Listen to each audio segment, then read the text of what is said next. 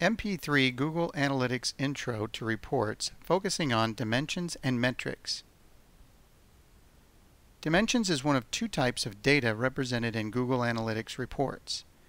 Dimensions are text strings that describe an item.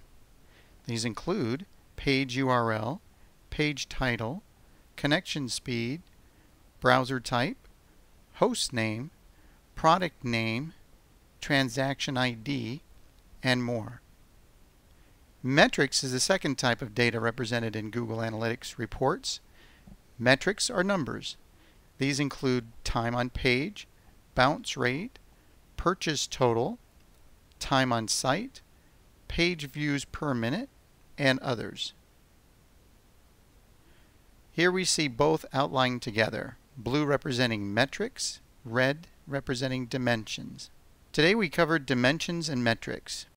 For more information on any item in the series, email Massimo at mpaolini.com.